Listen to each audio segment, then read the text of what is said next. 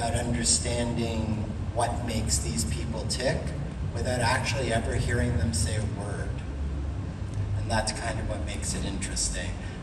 We've kept it all the way to the bitter end of chapter 3 in the same vein as what you got at the end of the original 2007 Strangers, okay? So if anybody, look, we read the stuff online.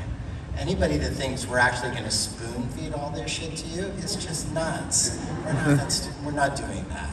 We are keeping it where it belonged, and when we say realism and we say all this stuff, it's because we took the first one, the original, seriously. We all loved it in different ways universally, and wanted to expand in that way upon the universe. And that's what we feel we've done and are working hard, still working hard to get done, because they're not all finished. We're all still working on them.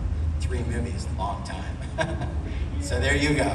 Woo! Amen.